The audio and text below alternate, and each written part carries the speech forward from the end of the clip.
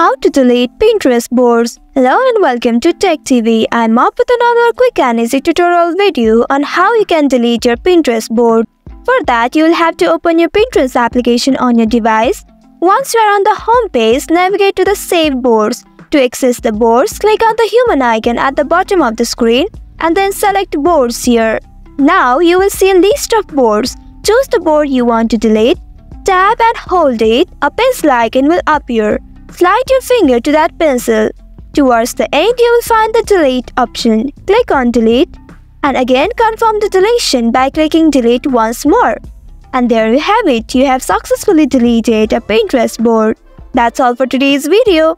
Thanks for watching till the end. If you found this video helpful, don't forget to like, share and subscribe the channel. Also hit that bell icon to get notifications on more such helpful tutorials. See you in next video. Stay connected.